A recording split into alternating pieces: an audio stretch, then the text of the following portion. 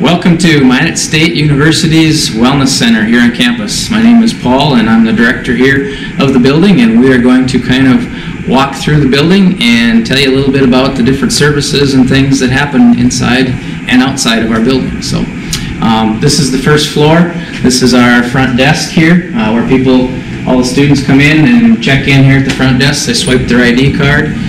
We also on the first floor have a rock wall, our group exercise classroom, and the main free weight room, which we will walk through and get into all three of those specific sites. So here's our rock wall, which is open Monday through Friday, usually from 3 to 7, and then on Saturdays 1 to 4.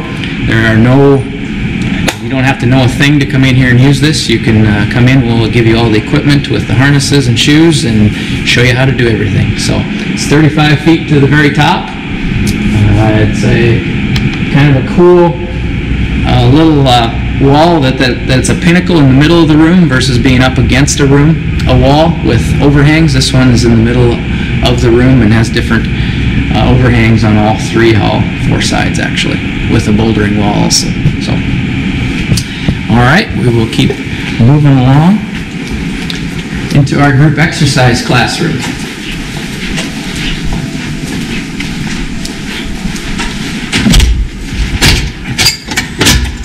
The group exercise classroom holds different classes, from yoga to step classes to Zumba classes to body pump classes. And then we also have a spin room as part of our classes that we'll have to show you up in the gym, off of the gym floor. But this is available for students to come in and use. We also host and teach some CPR and first aid classes in this room also. It is set up with a projector and screen, so we can use that for different things also. We will keep moving back over here across the way into the free weight room.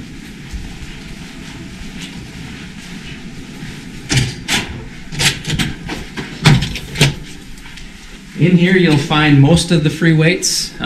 There will be some dumbbells and kettlebells and different things scattered throughout the building on each of the other floors also. But this is the main free weight room where you'll see most of the free weight exercises take place. There are no athletic teams that use this room. For any of their team practices and team lifts that they do, they have a separate athletic weight room, so you won't see teams actually lifting in here at one time. You'll see student athletes in here, but they're here on their own time. It's not a part of their sport or their practice time. So.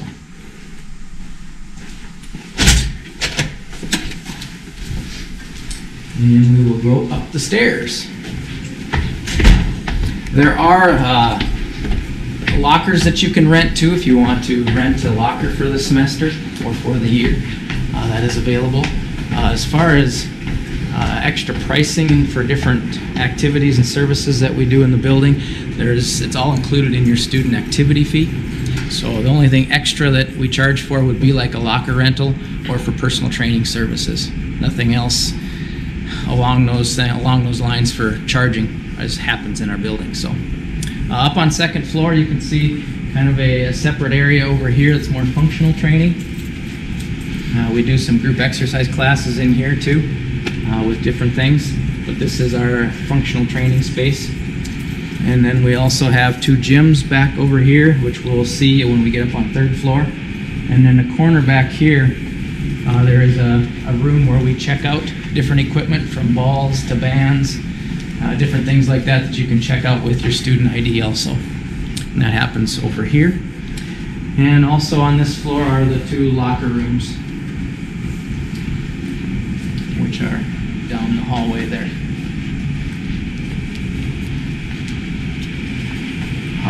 Also in this building, there is our campus minister who has a presence in the building. Her office is down this hallway.